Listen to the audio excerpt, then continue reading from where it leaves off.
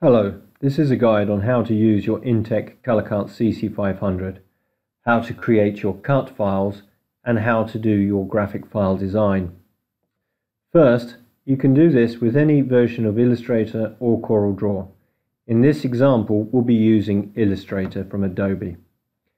Go to File and New to create your document. Give your document a name.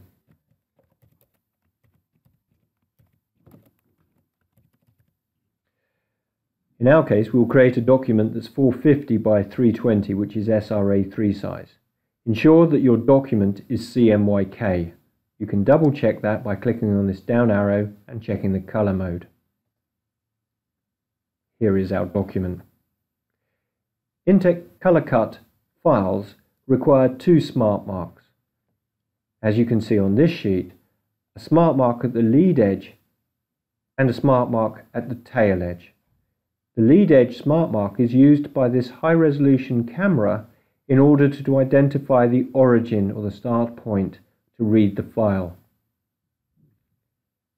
The SmartMark at the end of the page will identify if there's been any skew or feed errors on your print and will adjust your cut line accordingly. So we now need to create those SmartMarks on your page. SmartMarks do not have a stroke. So select the stroke and make sure it's set to none. SmartMarks are 100% black and black only, so double click on the actual fill color and make sure that cyan, yellow and magenta are set to 0 and black is set to 100%. Each SmartMark is a 4mm by 4mm square. Click on Adobe's rectangle tool and simply click anywhere on your page. It enables you to key in easily the size of your SmartMark, 4mm by 4mm, and click OK. Now we need to position your SmartMark. This can be easily done by using Adobe's Transform tool. We want the SmartMark to be positioned at the bottom of the sheet. Most digital devices have a 5mm non-printable area. The camera will also be looking for the edge of the paper, so we cannot position it right on the edge of the sheet for either of those reasons. It's ideally suited between 6 to 10mm from the bottom of the sheet. The closer to the bottom of the sheet I get, the wider the cutting area. The minimum distance should be 6mm, so in this case I'm going to use the minimum distance. To easily position it within 6mm of the bottom of the sheet, we can key in the height of the sheet, which is 320mm minus 6. We also want the SmartMark to be within 50mm of the top of the sheet. Again, using the Transform tool, we can simply key in 50mm. This SmartMark now is in the right position, and now we need to add the second mark. Again, click on the Adobe Illustrator's rectangle tool and click anywhere on the document. 4mm by 4mm measurements you entered earlier will automatically come up, and click on OK. Use the Transform tool again to select again the distance from the bottom of the sheet as being 320 minus 6. So you can see both of those marks are in a line, but now we want this mark to be 20mm from the tail edge of the sheet, as we saw on the example earlier. So key in the length of your sheet at 450mm minus the 20, which is the distance that we want for the margin. The SmartMarks have now easily and quickly been put in the right place.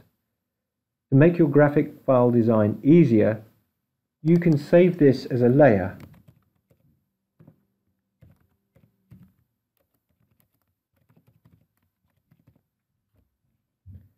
We're now ready to start adding our artwork. To make life easier, we'll add a new layer for the artwork. We'll give this a name to make it easy to work out where we're putting the work. Position your artwork onto the layer. Note that your artwork cannot go too close to your SmartMarks. If we zoom in to see what's happening, the Intec CCD vision registration system has a tolerance of 5mm, so So when it looks and scans for your SmartMark, it will scan 5 mm either side of where it thinks it should be.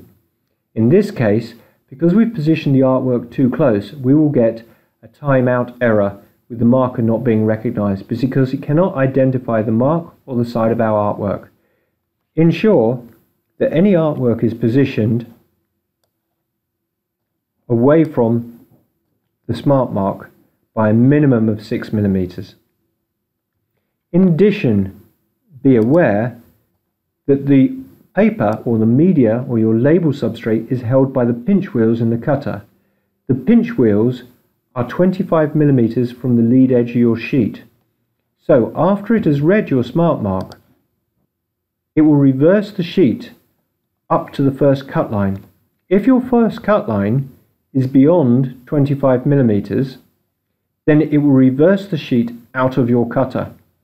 This red area here shows the area not to position artwork in, and as you can see, our artwork is too close to the top of the sheet. So there is an unprintable area of 25 mm at the lead edge of our sheet. And because we don't want artwork to conflict with the SmartMarks, there is an unprintable area of 15 to 16 mm at the bottom of the sheet. The tail edge of the sheet is 10 mm, and the top area here is also 10 mm. To give you an idea, the red area represents the non-printable area. So that's 10 mm at the top, 10 mm at the bottom, 15 to 16 mm in this area because you have the margin for your non-printable area, the actual SmartMark itself, and the tolerance of the camera, and the area at the top of the sheet where your pinch wheels cannot reverse your media back.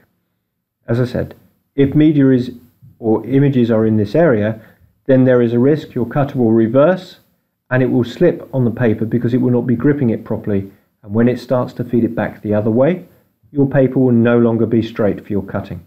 Position your jobs inside your printable area and your cutting area.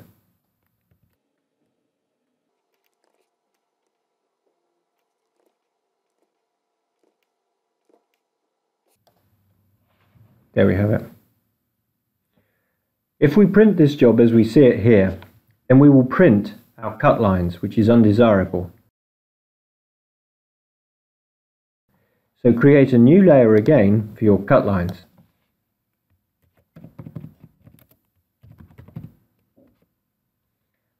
Select the cut line on the file. A little indicator will indicate the level or the layer that your cut line is on, or the element that has been selected is on. Click on the button and drag it onto your cutting line layer. Select your next cut line. And in fact, we can hold down the Shift key so we can select multiple cut lines. And move the little red dot onto the cutting mask layer. We can see the progress by clicking the Eye tool. If we hide the artwork by clicking on the eye, we can see a row of 5 cut lines here, and you'll note there's no cut lines yet down here. If we review the artwork and hide the cutting mask, you'll notice that the squares on each of those have disappeared. So we'll do the last items.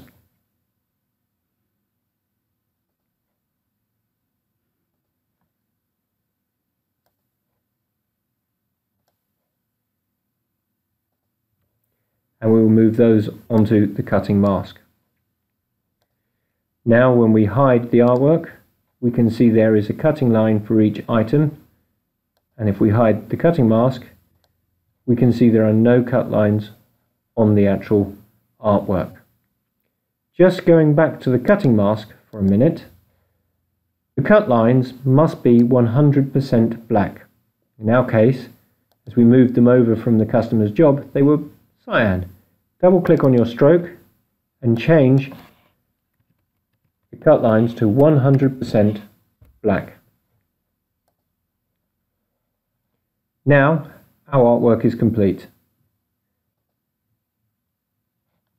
We can save our file and we can save it as an artwork file. So we have all our layers complete.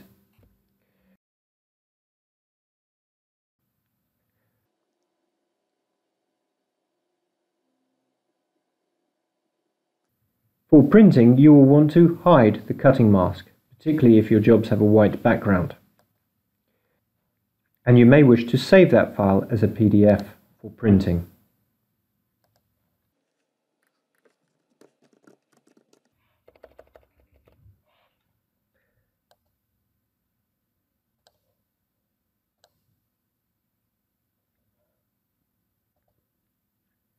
However, for cutting, we do not want to have the artwork on the layer, as it could be that the artwork contains lines, like the barcode that's here, or the lines in this nutritional label here.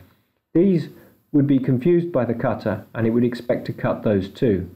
So, show your cutting mask and delete your artwork layer. Now save this file specifically as a cut file. And you can save it in Illustrator format. Please note, you must save it in Illustrator version 8 format. The cut file can only be recognized by the software as an Illustrator version 8 format in CMYK, with CMYK lines that are 100% black and a CMYK SmartMark which is 100% black.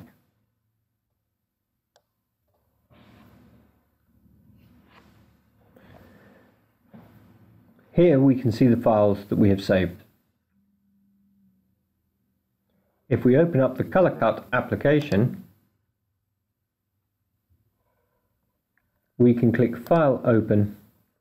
We can select our files. And here is our cut line.